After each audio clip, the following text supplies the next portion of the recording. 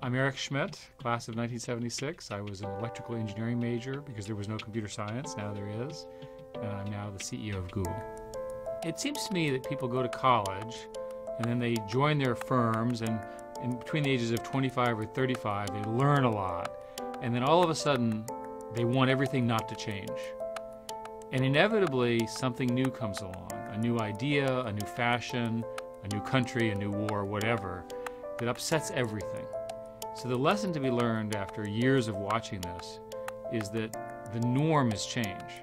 So what we want to do is we want to constantly reinvent ourselves. Now it's easy to say that, how do you do it? In our case, we encourage our employees to spend 20% of their time working on whatever they're interested in, not what their boss wants them to work on. Out of that, most of our great new products have come.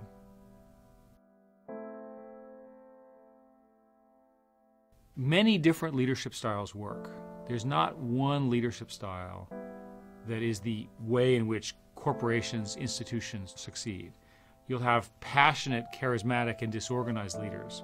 You'll have boring and rational and precise leaders. What really matters about a leader is their commitment to getting to the right answer and to doing it in the right way.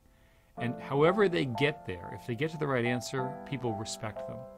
Along the way, you'll have conflict. And you can resolve it in many different ways. If you don't seek out the conflict, you won't excel. Because without the conflict, at least the ideas in conflict, you won't hear the best ideas. When I thought about where to go to college, everyone assumed I would go to a technical school, someplace where people with my interests would go. But I was attracted to Princeton precisely because engineering was not its primary focus.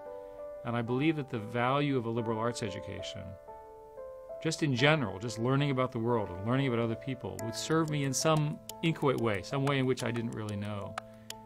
And that's proven true, that the skills, and in particular the social experiences and the exposure to the non-technical part of the world as a young person, made a huge difference for me. In my case, I met a brilliant professor who got me interested in computing and got me interested in the foundations of the kinds of things I did after I left Princeton.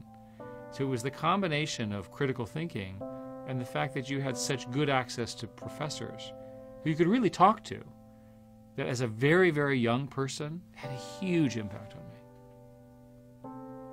My name is Eric Schmidt, and I'm a Princeton engineer.